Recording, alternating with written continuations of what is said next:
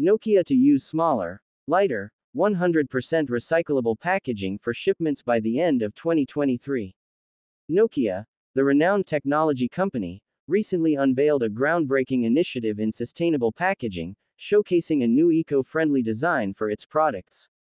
This initiative aligns with Nokia's broader environmental commitment and marks a significant step towards minimizing its ecological footprint. The highlight of this innovation is the dramatic reduction in packaging size and weight.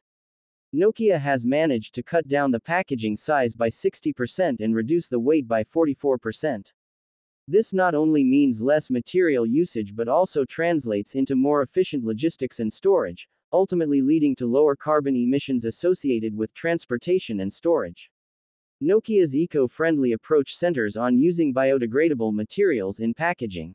They've removed non-biodegradable substances, such as foam, plastic, bleaching agents, toxins, and chemicals. The new packaging is now made of fully recyclable paperboard components, meeting Forest Stewardship Council (FSC) standards. These materials are not only environmentally friendly but also robust, featuring drop-resistant cushioning to ensure product safety during transportation. The use of 100% recycled fiber-based solutions. This revamped packaging is designed for multiple uses, encouraging consumers to repurpose or recycle, thereby reducing landfill waste. Moreover, by opting for biodegradable materials, Nokia is actively combating the issues of incineration-related carbon dioxide emissions and marine pollution. In practical application, Nokia has already begun shipping products like gigabit-speed G-fast access nodes to Deutsche Telekom in this new packaging, which is anticipated to reduce CO2 emissions by 60%.